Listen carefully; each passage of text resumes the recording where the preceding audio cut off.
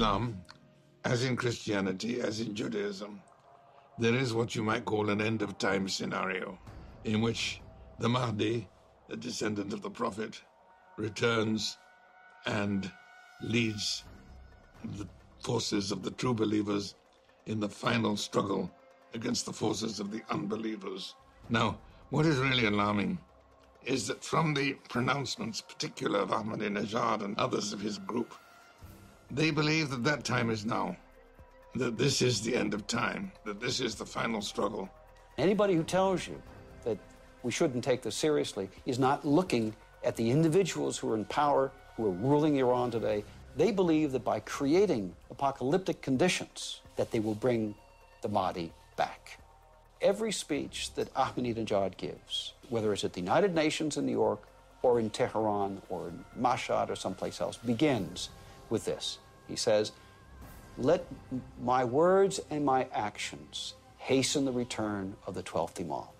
O God, hasten the arrival of Imam al-Mahdi and grant him good health and victory, and make us his followers and those who attest to his rightfulness.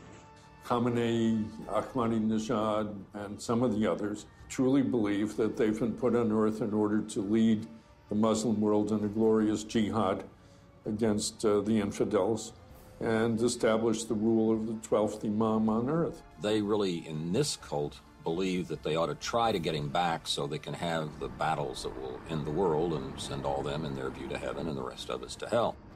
What makes that particularly alarming is the whole question of nuclear weapons. During the Cold War, both the United States and the Soviet Union had nuclear weapons. But they didn't use them, and they knew that they wouldn't use them because of what we used to call at that time MAD, mutual assured destruction. Each side knew that if they used nuclear weapons, the others would respond in kind, and this would obliterate everybody. With these people, with their apocalyptic mindset, mutual assured destruction is not a deterrent, it's an inducement.